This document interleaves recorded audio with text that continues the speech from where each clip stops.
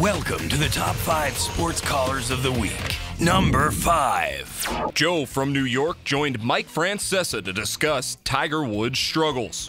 A lot of talk about Tiger Woods today. Where's that talk? Where was the talk about Tiger Woods? If you look, I'm not sure what it is, but if you look at the Jack Nicklaus, he must have won 7, 8 of those majors, probably more, conservatively, coming from behind on Sunday. He won a lot of them coming from behind. Tiger's never won coming from. Yeah. Wait, so what do you draw from that? I draw from that when things aren't going good, he's not mentally tough anymore. Especially when you get. Well, in his prime, he had never come from behind to win. In his greatest days, 2000, he had never come from behind to win a major. Right, but he's the one that still thinks he can go out there and play. Well, and we'll find out if he can. But guys like Nicklaus and Johnny Miller in 1971. Don't compare Johnny Miller to Tiger Woods. It's silly. Number 4. King from Turlock hopped on with Grant Napier to give his views on court storming in college basketball. Hey, listen, I agree with you. It's got to stop. I don't know that you can say nobody can go on the court, because I think a lot of times after a game you have pictures with family members and media or special guests, and there's some people obviously going to be on the court. Yeah, but that's different. That's a completely controlled environment where they go to a certain section after the game, and after the court is cleared, they're escorted on by security to take the pictures. That's completely different. Yeah, you can't just say nobody. You get these people can go on, but then the kids in a college will say, hey, those people are on, I'm going down. No, they're not. No, you're wrong. You're absolutely wrong. Number 3. Trent, calling from his car in Chicago, hopped on with Bors and Bernstein, and he had some thoughts as well on court storming and the guy's idea for punishment. I got a quick question for you guys. I heard you guys kind of talking a little bit about all this storming the court madness. You guys threw out the idea there about giving college students possible felonies for doing this. Yes. I kind of think you guys need to break that down a little bit more on what you're doing to the future of young children. I'll call them adults, I guess.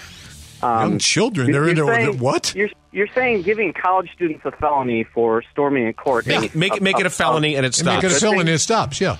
Right. You really think it's going to stop that simple? It better. Yes. Well, if they want to stay out of jail. Yeah. I mean, you're talking about potentially ruining lives of people. No, you're talking about ruining your own life. No, you're talking about them making the choice to do it. Yeah, they make the choice. Not all college students are making really awesome choices in school. You know what? I can't say that I did. I mean, if you are told ahead, it's not like they're going to spring it on them after the fact.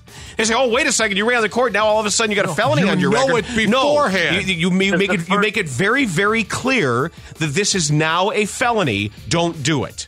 Who goes around and tells all these possible drunken students? Who goes around and tells them? Number 2. Boomer and Carton show got a little weird when Howard from Farmingville called about Babe Ruth's apparent PED of choice. Yeah, according to the Warp Records book by Bruce Nash. Yeah, of course, we know Bruce. Good for the show. Babe Ruth good dude. Injected himself with an extract from sheep testicles. And one day, he was out ill, and the Yankees covered it up, saying it was a bellyache. So there were years when Babe Ruth hit more home runs than entire teams. So you wonder how often he really did that. Number 1. Lynn from Maine joined Felger and Maserati to discuss the new pace of play rules in Major League Baseball. When I moved to Boston at age 15 in 1946, every Sunday we went to a doubleheader, either at Fenway Park, or if the Braves were home, we went over to Braves Field. And we could see a doubleheader, take a break of 15 minutes between the two games, and leave Ashmont about 11 o'clock in the morning and get home by 6 o'clock at night on most Sundays. So the horse and buggy would get you back in that time? I'm sorry, Wayne. I'm kidding. I was joking. I was joking about that. But things have changed, and they got to do something about it. No question, Wayne. Thank you so much for the call. My father tells the same story, except he throws in that he had time to take a crap, too. Tune in every week to hear the wildest callers and the wittiest banter as CBS Local Sports brings you the top 5 sports callers of the week.